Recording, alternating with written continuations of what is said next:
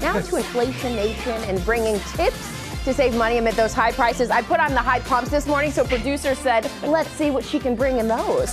So I am bringing it as we are helping you try to get twice the bang for your beauty buck. GMA lifestyle contributor Lori Bergamotto is here with affordable products to tend to all of your beauty needs. Good morning, Lori. I'm so excited for this. Good morning. Good. Okay, I'm glad. so many people have a thorough beauty routine. Yeah. I really got into it last night, moisturizing my face. But it's many working, products, Janae. thanks, You look fantastic. are multifunctional, which can help us save thick moisturizers. Exactly. Ooh. So you want something that's really going to moonlight as another product. I know I'm like morning show topic, late night voice, but I'm fine. Okay, so this is what we're gonna do here. This is something that's really thick and really occlusive. This kind of a moisturizer you can use instead of an eye cream. You don't necessarily need, I mean, you especially, if you don't have a specific eye concern, dark circles or crepey crow's feet, you can use a really emollient moisturizer to keep that delicate skin moisturized.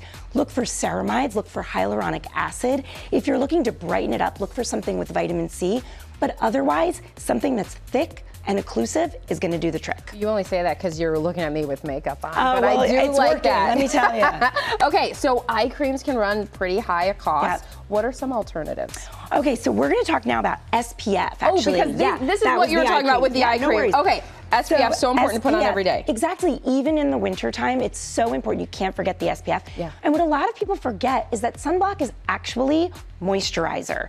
Now, if you have what's considered normal skin, so what do I mean by that? Not really sensitive skin, not really dry skin.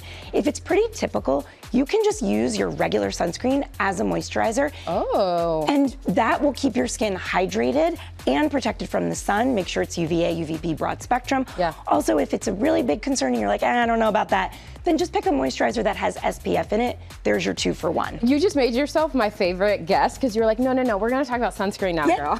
I love that. Okay, hair moisturizers, they can be used head to toe. Okay, this is cool. It's like a little chemistry lesson. Were you good in chemistry in high school? What do you think? I think yes. I think Janae was like top of the class and everything. Yeah. Okay, so here it is.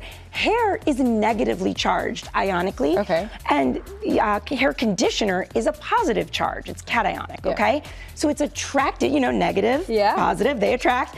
So what that means is that it's gonna coat hair and make it really soft. That's why conditioner makes your hair really soft and moisturized. It's gonna do the same if you're shaving.